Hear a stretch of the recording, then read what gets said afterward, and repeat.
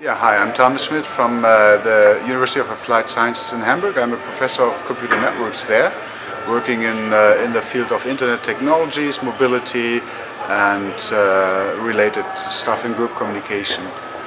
Great. How long have you been involved with the IETF, and what areas are you interested in here? Well, my involvement started about 10 years ago on the mailing list, and my first meeting in the IETF was actually here in Paris in 2005. And I've started to get involved in the Internet Research Task Force in a research group on mobility at that time, which was a hot topic in the early 2000s. And we started to contribute ideas and then met people here, and then the thing progressed. Out of our research work, an IETF group was created, and since then I'm involved in this IETF group, which is called Multimob, but we are also involved in other groups now regarding zip, peer-to-peer zip, and routing, CIDR, and other areas. Wow, that's great. So what value do you find out of IETF? How does it help you in what you're doing in your university?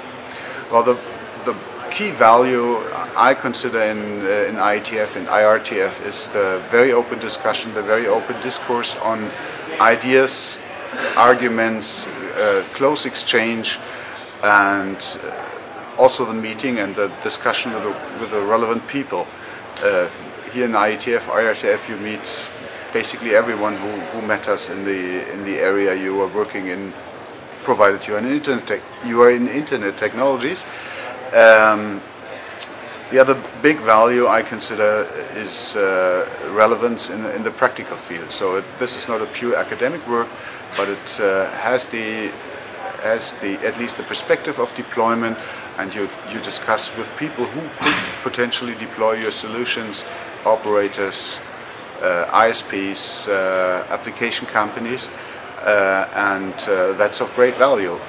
It doesn't make much sense from my point of view to build academic protocols that nobody even notices of and nobody will ever implement or deploy.